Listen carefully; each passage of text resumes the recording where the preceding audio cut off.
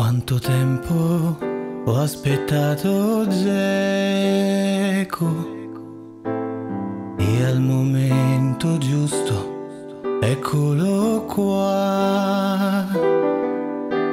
Se poteva andare ancora in Champions con destro e Dumbia, adesso è tutta un'altra storia con Dzeko.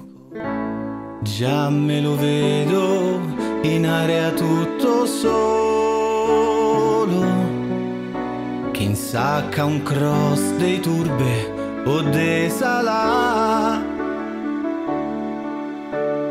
e dovrà tremare ogni portiere della Serie A quando si trova davanti Dzeko.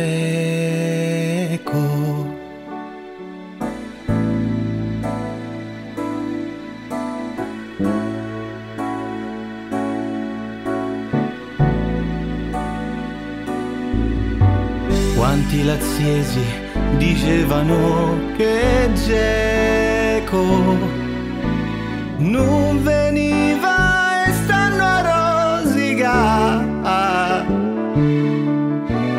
Qualcuno sa già che al derby 3 fischioni prenderà, se disgraziatamente gioca Dzeko.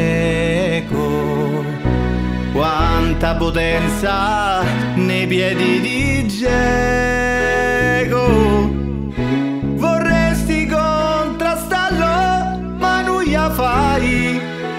Fermalo, la palla vedrai, rotola in porta e lo maledirai, mentre sotto la sud esurta Dzeko.